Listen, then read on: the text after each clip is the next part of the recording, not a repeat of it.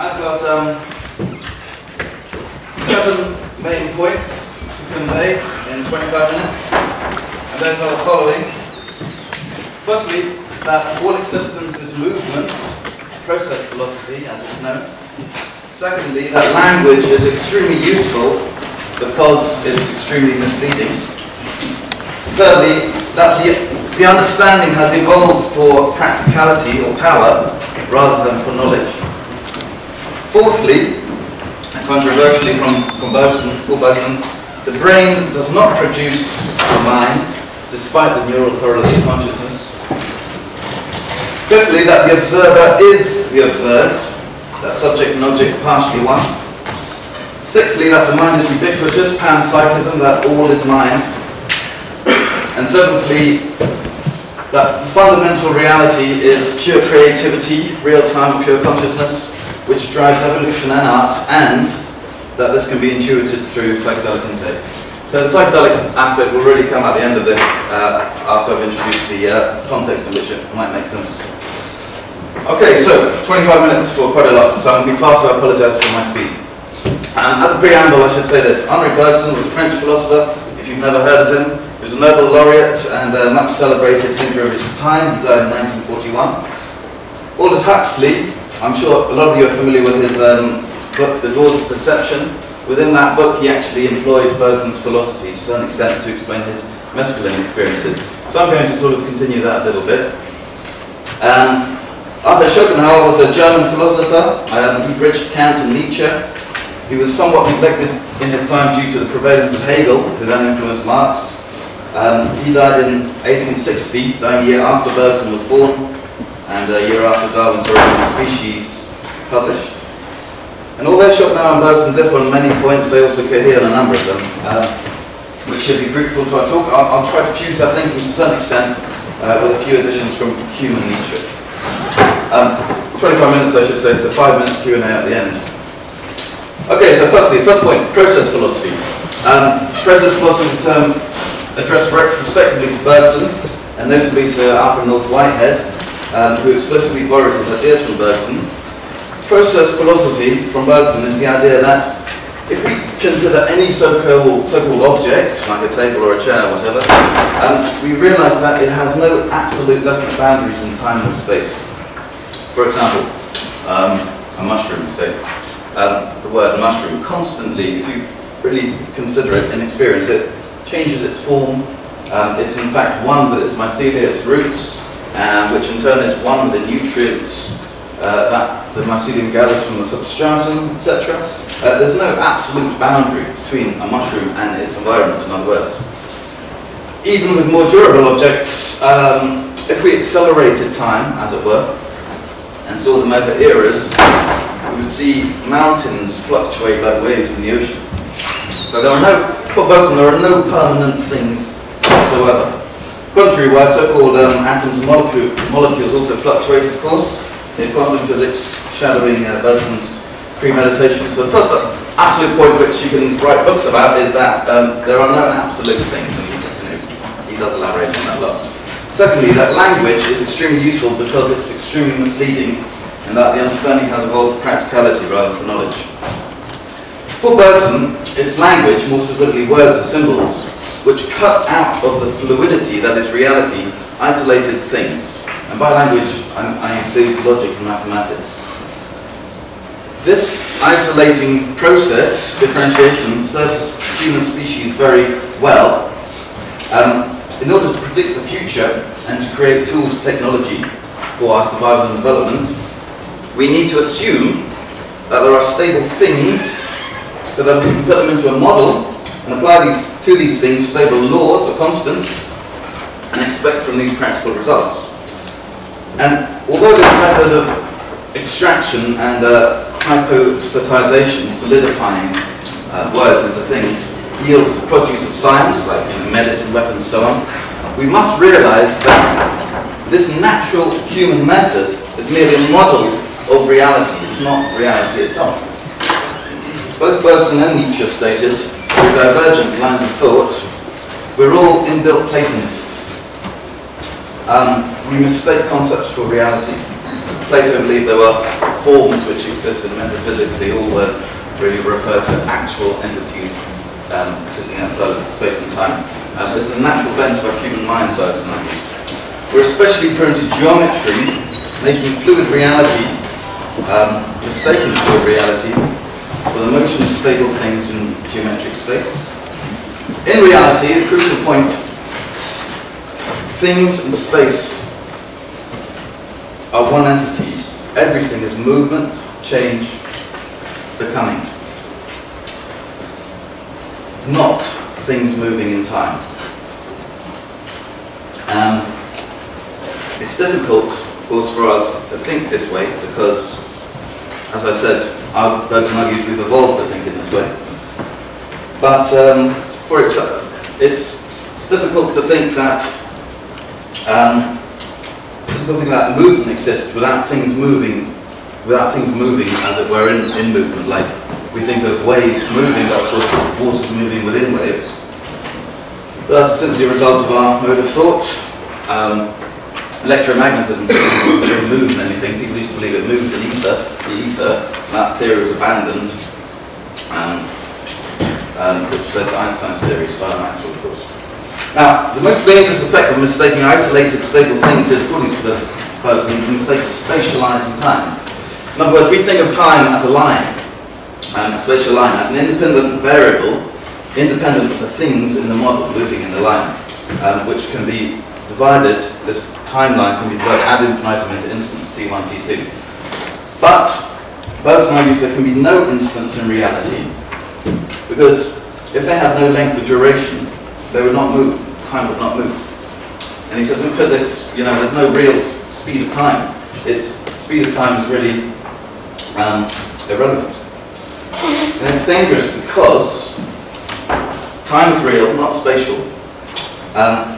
And believing that, thinking of time as spatial, leads to materialism and determinism, which was dangerous for Bergson because he thought they were false views of reality.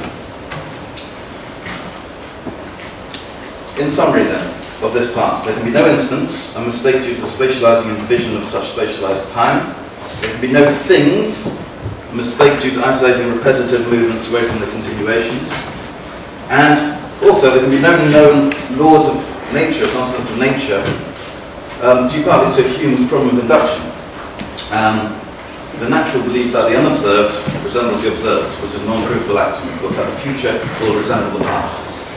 For Bergson, reality is creative. It creates anew, but we think, it's very useful to look back in time and sort of isolate repetitive behaviours and think they are constants. Again, Platonism, that there are laws of nature, constants of nature, which don't change, which have always been the same. And we just have to discover what they are, and when we've got that, we can predict the future. Again, very useful, but it's based on a model of reality rather than reality itself. Therefore, we must acknowledge that our understanding has evolved for practicality rather than for pure knowledge. We must understand that illusion serves us well, and we understand that other creatures will have their own modes of thought useful for them. Their realities thereby no doubt differing widely from ours. As Nagel asks, what is it like to be an ant? This preamble leads to the fourth point now, which is the most controversial point for Bergson and what got him a lot of critics. The brain does not produce the mind, despite the neural correlates of consciousness.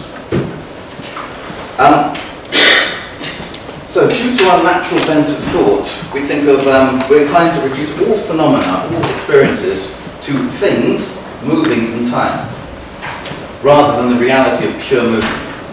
This is then materialism or mechanism.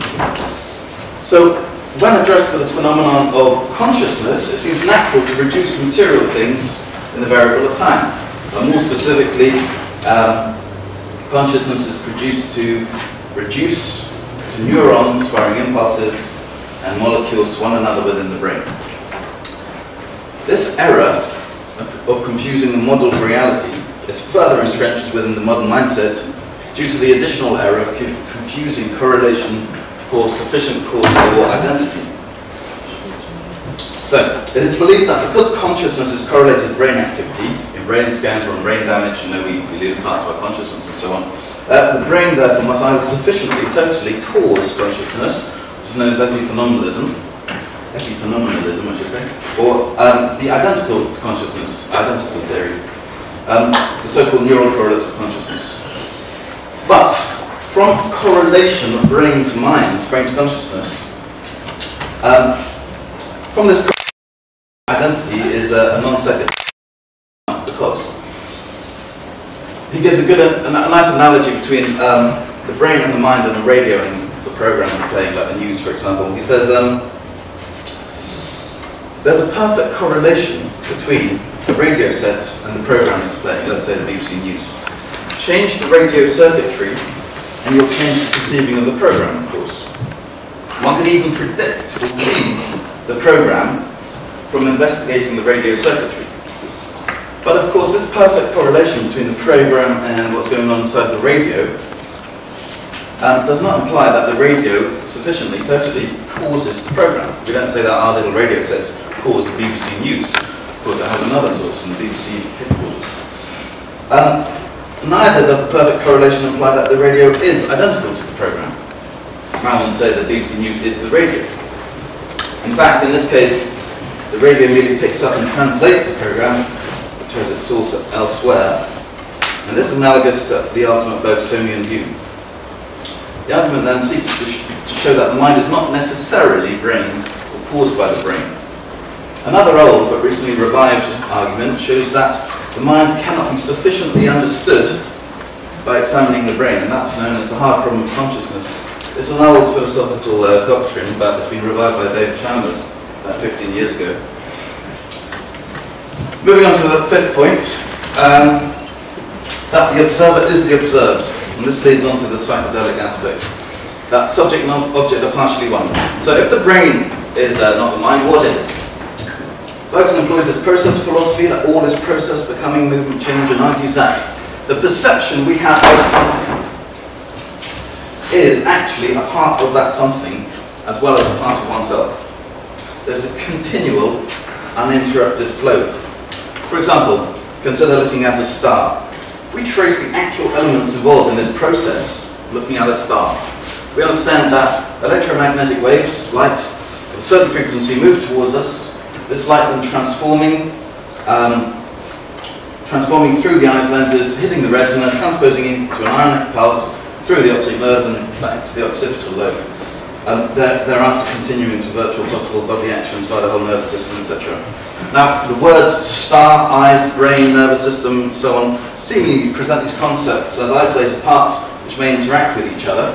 The reality is, Bergson argues, that they're all one system with artificial cuts, which words especially sort of solidify for us. Necessary, again, for utility, but not reality. There's no actual distinction, he argues, between the eye, the brain, the nervous system. So why isolate consciousness as an artificially created part of the entire flow of the brain itself? Furthermore, why isolate the eye from that which it perceives? The eye and the electromagnetic frequency it redirects are part of one process again. And the electromagnetic frequencies are part of the star from which they emanate. Again, there being no absolute distinction. In other words, the observer is the observed. So when I look at a star, that perception I have is actually both part of me, and that's a word, of course, and part of the star, that being the word. It all being one process which we artificially delineate into our brain as if the neurons in our brain sort of created a representation of the light from without. That part of the star is my perception of it.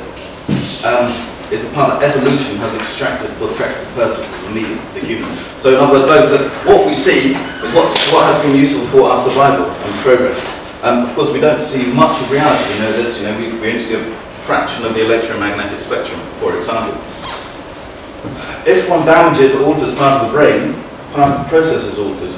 So concomitant alteration of mind will ensue. But likewise, alter the process elsewhere, outside the body. For example, cut the emanating light with a cloud, and consciousness will also change. And the interesting thing is this: if we scan the brain during a stargazing session, one would expect to find, in Bergson's hypothesis, one would expect to find a perfect correlation between the neural correlates and the reported vision of the star. According to Bergson's hypothesis that the brain does not produce consciousness, But for Bergson, the brain is merely a centre for the redirection of incoming signals, frequencies, to potential bodily actions. So again, just because we have a perfect correlation between the brain and reported images does not logically imply that the brain produces those images, although it's just deemed to be so by default. The purpose of the brain is to direct incoming data, to sort of guide possible movements, which gives us power over our environment. It's not to produce consciousness, but only to streamline it to practical considerations. And Nietzsche here being in accord with Bergson. Furthermore, Bergson states all perception includes memory. For instance, to see the colour of an object involves contracting innumerable waves into a present. Therefore, consciousness for Bergson is essentially memory, as there can be no consciousness without a contraction of the past. So there is no present, really. All of the present that you see around you now, you're contracting billions and billions of light waves into fractions of seconds, and less than that. So perception itself is an aspect of memory, and as the brain doesn't produce consciousness per se, memory is metaphysical. Memory for Bergson is the spiritual substance, as it were. For Bergson, the past always exists in its entirety. It's the brain that limits its recollection to practicalities, and brain damage that limits its reception. So brain damage which alters memory simply means we can't receive that memory somehow. In dreams, Bergson writes, when the mind is not immediately preoccupied with its physical environment, the past is more open to revelation. Which leads us on to the second to last point, penultimate point, that the mind is ubiquitous, of panpsychism, that the mind is everything. How are we doing for time? 5 minutes? Okay. Okay, great, I'll be quick.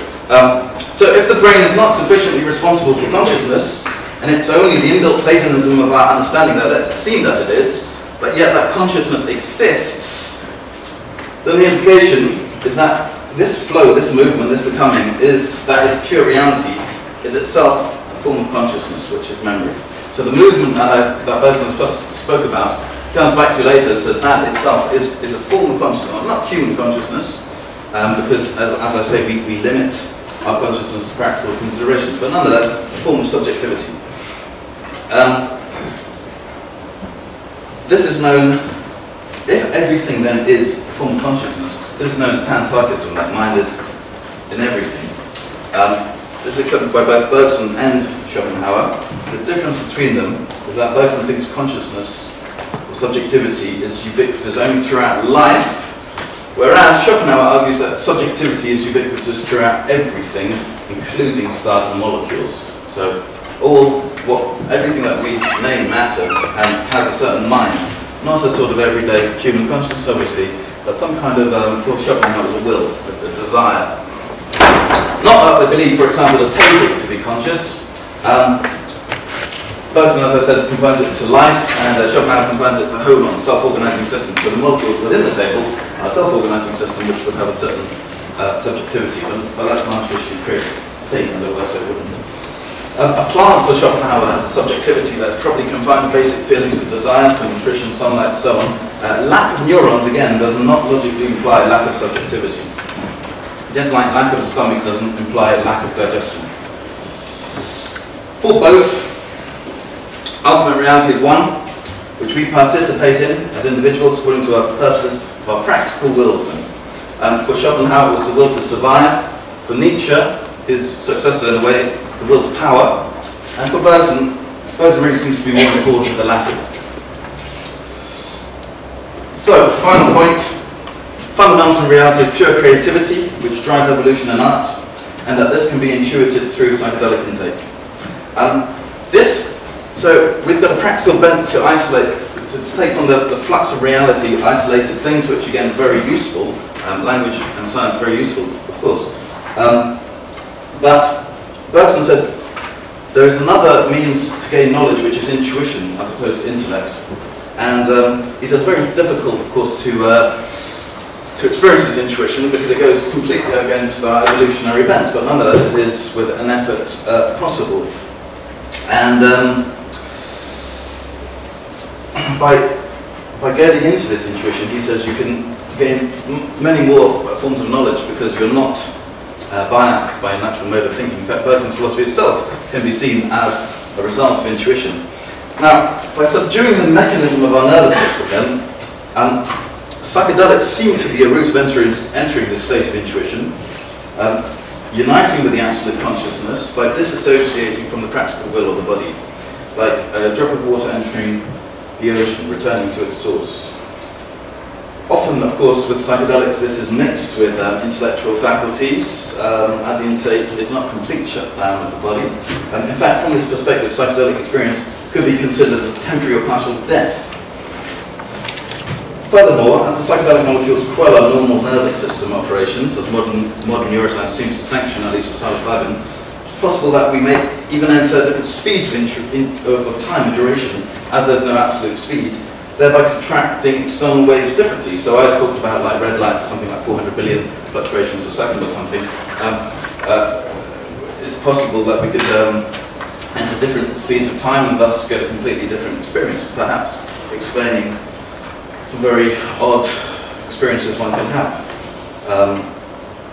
Perhaps you could even enter the minds of other organisms, because for Bergson, as there's no real distinction between things, this transference is, in theory, possible. So,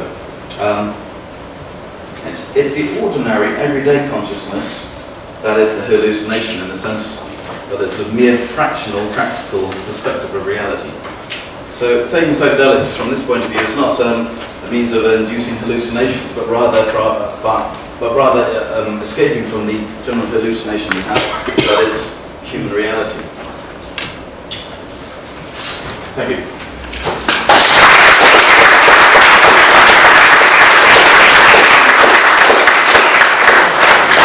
Let's go 5 minutes for any questions. I agree with everything you said. Apart from that, I'm intrigued by this idea that everything is kind of universal subjectivity, which Schopenhauer.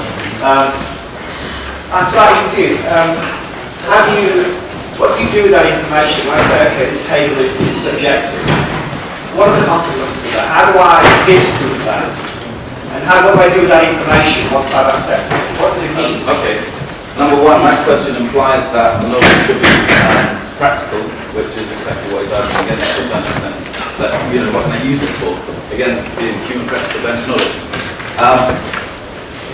But like I said, it's not a table that has subjectivity, it would be the elements within it. And that would only be for Schopenhauer, not Bergson. For Bergson, it would only be life forms that have subjectivity. What can you do with it? Well, not much really. But why should knowledge have a practical use? I agree with that. But I will say one interesting thing I saw in the news recently. They said crabs apparently move away from electric shocks, unsurprisingly really. But anyway, they've discovered this somehow. And so scientists came on the news and said, that means maybe we should treat crabs in a more ethical way. So, I was going to say, should you sit down, not hit the table as hard as you normally do? Well, even if you're a vegan, you'll be eating organic substances. So, as Nietzsche says, life itself is exploitation. So maybe the nature is raven-toothed and claw, and that's just the way it is. Modern physics says there's 11 dimensions. Mm-hmm. There's a guy by the name of Baer who claims that out of those 11 dimensions, there's two time dimensions. Now here I come to Bergson, who claimed there were two time dimensions in the psychological experience. Do you believe that he thought that there were two actual time dimensions, one straight and one magic? Well, perhaps his two dimensions, the duration and time, mathematical time. Really, I don't know enough about the 11 dimensions of space and time to comment properly. But basically, quantum physics say there are possibly two time dimensions, one curled up along the other. And Bergson wrote about that, and J.W. Dunner wrote about it. If your question is how compatible are they, I really couldn't comment. It's not really my field. I don't know. But all I can say is, yeah, the word time, I don't know if dimensions are even the right word, but you know, there's two ways of looking at time, which is duration, and then which is the psychological, and time, and then the sort of physicist's time, which is on the line. And with the 11 dimensions of space, I don't know if they're taking time as a variable under that anyway, but I really can't comment on that, I'm afraid. Any more questions? Yeah. When you speak of movement, I mean, because you said that movement exists anyway, almost it has its own independent existence. I would say that surely without time and space, it's dependent on time and space. We talk of movement, you know, you were doing this quite a lot. Imagining from one place to another. But without time and space, it ceases to exist. What I would say is, again, you know, you mentioned as well about inanimate objects not being conscious, or you don't feel that. But we have no way of knowing. The only thing I would link to scientific experience, I've had that experience of being a two-dimensional object. And that feeling of that even the nature of existence is conscious. Not in the way we understand it intellectually, but it is all awareness. And so the well, that second point is ultimately what he's saying, yes. But the first point about time, surely movements in time and space, that's exactly his point. No, it's not. Because what is time if it's not movement? If you believe time is separate from the things within time, then the question is, no, time is down to perception. Yeah, but perception is movement. Everything you perceive is constant flux. Even as I say, a solid colour, of course, is movement of electromagnetism. In our conscious experience, so our individual experience. So, and that's all there is. Well, that's all there is while we have that perception. But like I said, well, us, but then Bergson's point is that what you see is actually part of you, so there's no real distinction between them. Yeah, we have that illusion of it. We have that, well, he argues, I mean, it's debatable of course, but he argues that, yeah, I mean, that's the very useful way of looking at reality, but ultimately it's not real. We basically mistake the model for reality.